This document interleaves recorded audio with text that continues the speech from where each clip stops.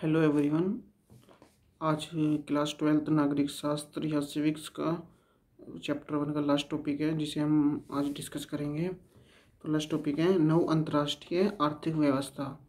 नव अंतर्राष्ट्रीय आर्थिक व्यवस्था ये क्या है? मतलब कि जो देश नए नए आज़ाद हुए थे उस टाइम पर, मतलब 1946 के लगभग, मतलब जो देश आज़ाद हुए थे उनकी आर्थिक व्यवस्था क्या थी, मतलब उनके क्या चैलेंजेस थे, वो सब हम उसमें डिस्कस करेंगे जो शीत युद्ध के अंतर्गत आते हैं। तो क्या था कि जैसे ये था गुट निरपेक्ष आंदोलन, नेम नॉन अलाइन मूवमेंट बोलते थे। तो इसको मतलब बनाने की क्या ज़रूरत पड़ गई थी? जो देश नए नए आज़ाद हुए थे उनकी समस्या थी, उनकी समस्या दूसरे देशों पर अपना प्रभुत्व जमाने की नहीं थी। उनका जो मतलब समस्या थी वो थी कि मतलब हमारे देश में मतलब कि उस देश की भुखमरी से कैसे लड़ा जाए, अपने देश की मतलब चिकित्सा पर कैसे ध्यान दिया जाए, मतलब जो हमारे अपने देश के आंतरिक मुद्दे थे उस पर वो देश कैसे लड़े, उसी पर उनका ध्यान होता था, ना कि किसी देश पर अपना प्रभुत्व जमाना या अंतर्राष्ट्रीय स्तर पर अपनी मतलब पावर को दिखाना था। इसलिए भारत जैसे देशों ने एक अलग रास्ता चुना, तीसरी दुनिया के देशों का एक संगठन बनाया नेम। तो इसका एक जो मतलब मोटा मोटा जो मुद्दा था वो यही था बनाने का। तो क्या हुआ था कि जो विकसित देश थे उन्होंने यूएन में आकर एक मतलब प्रस्ताव रखा towards a new trade policy for development, मतलब कि डेवलपमेंट के लिए एक पॉलिसी को लेकर आए थे वो। उसमें क्या था, मतलब जो ये यूएन था वो वैश्विक व्यापार को और अंतर्राष्ट्रीय संबंधों को एक मजबूती प्रदान करना चाहता था विभिन्न देशों के बीच में। तो क्या हुआ कि जो मतलब जो ये प्रस्ताव इन्होंने पास किया था उसके मुद्दे क्या थे, मतलब वो इस प्रस्ताव में ऐसा क्या लेके आए जो विकासशील देशों को, जैसे हम भारत जैसे देश थे, उन्हें फ़ायदा हुआ था। तो नंबर 1 क्या था कि जो अल्प विकसित देश थे, विकासशील देशों को ही बोलते हैं, जो अल्प विकसित देश थे उनके संसाधनों पर उन्हीं का ही अधिकार हो, ना कि यूरोप जैसे विकसित देश उनके संसाधनों पर हक जमाएं। तो वो एक प्रस्ताव में एक ये पॉइंट था कि जो भी संसाधन है जिस देश के, वो ही देश अपने मतलब उसको यूज़ करे और अपनी आर्थिक तरक्की के लिए उसको मतलब उसको पैदा करे। दूसरा पॉइंट क्या था कि जो अल्प विकसित देश थे उनकी जो पहुंच है वो विकसित देशों तक होनी चाहिए, यानी कि उनका जो मार्केट है विकसित देशों का और विकासशील देशों का, उनका आपस में एक संबंध होना चाहिए। विकासशील देशों का जो मतलब व्यापार है वो विकसित देशों की मार्केट तक उनकी पहुंच होनी चाहिए, जिससे वो अपना सामान, अपनी बना हुआ सामान बेच सकें और एक उससे आर्थिक तरक्की होती है। जो एक पॉइंट और बोला जाता है कि जो वे अपना मतलब अंतर्राष्ट्रीय आर्थिक संस्थानों, जैसे कि उन्होंने एक प्रस्ताव ये भी पास किया कि जो विकासशील देश हैं उनका आर्थिक संस्थानों पर ज़्यादा मतलब प्रभाव पड़े, मतलब उनकी भूमिका ज़्यादा हो, जैसे वर्ल्ड ट्रेड ऑर्गेनाइजेशन, इस तरह के जैसे WTO, WHO, इस तरह के जो संगठन हैं उन पर विकासशील देशों की ज़्यादा भागीदारी हो, जिससे जो ये संगठन है ये उनकी ज़्यादा हेल्प कर सके।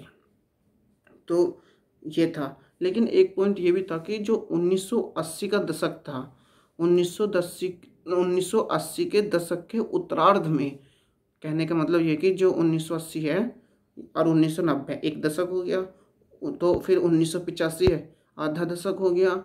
तो इन्होंने बोला कि उसके उत्तरार्ध यानी कि 1985 से 1990 के बीच की बात चल रही है। तो 1980 के दशक के उत्तरार्ध में क्या हुआ कि जो ये संगठन थे नेम के, गुट निरपेक्ष आंदोलन के जो संगठन के, उनके संबंध थोड़े ढीले होने शुरू हो गए थे और जो भी उन्हें आर्थिक सहायता मिलती थी विकसित देशों से, विकसित देशों ने भी उस पर क्वेश्चन उठाना शुरू कर दिया था, जिससे नेम की प्रासंगिकता थोड़ी थोड़ी कम होती चली गई थी 1980 के दशक में। ठीक है।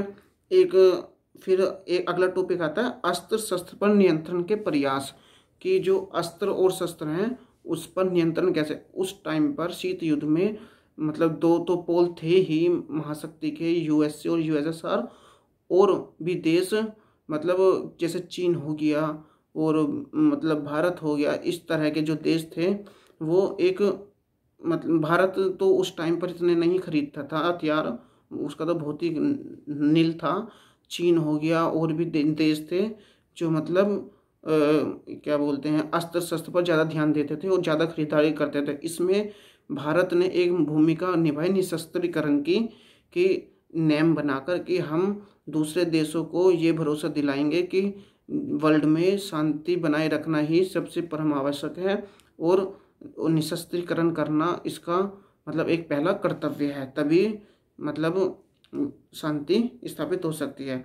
अब इस बीच में एक परमाणु अप्रसार संधि, जिसे NPT nuclear non proliferation treaty बोला जाता है।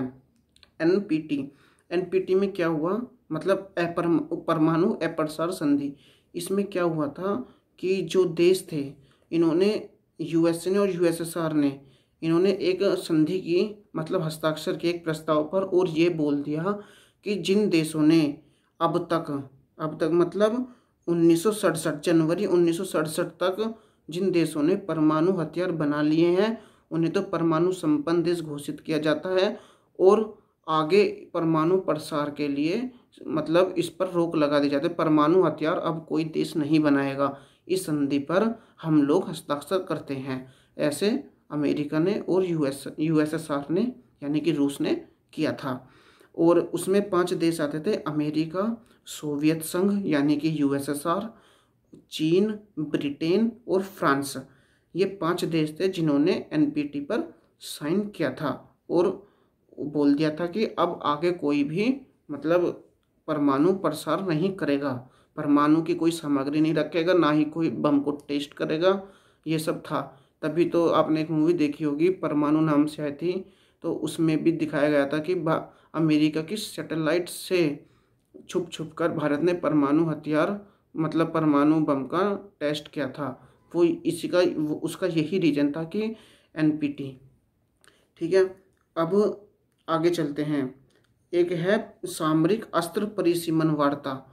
सामरिक अस्त्र परिसीमन वार्ता जो है वो इसके क्या बोलते हैं यूएसएसआर और यूएसए के बीच में हुआ था, जिसमें परमाणु मिसाइल परिसीमन संधि थी और सामरिक रूप से घातक हथियार मतलब जो घातक हथियार हैं उनका निशस्त्रीकरण करना, उनको कम करना, क्योंकि एक खतरा ये हो गया था कि जो रूस था उसने उसके पक्ष में पूर्वी यूरोप के कुछ देश थे और यूएसए था उसके पक्ष में पश्चिमी मतलब यूरोप के पश्चिमी देश थे पक्ष में उसके।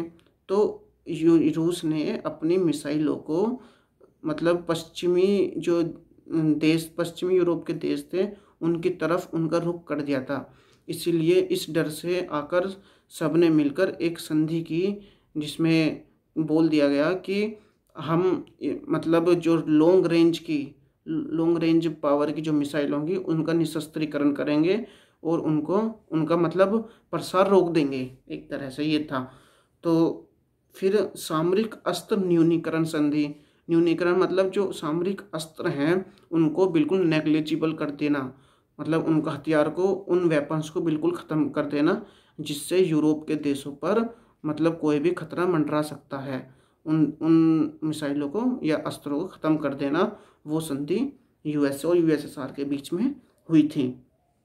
अब सामरिक अस्त्र न्यूनीकरण संधि सेकंड, ये भी दोनों देशों के बीच में ही यूएसए और यूएसएसआर के बीच में हुई थी। इसमें भी मतलब अस्त्र शस्त्र का निशस्त्रीकरण था। निशस्त्रीकरण मतलब कि अपने अस्त्र शस्त्र को नेग्लिजिबल करना या कम कर देना रेंज को बढ़ाकर। तो अब इसके बाद आता चेक पॉइंट 1.4।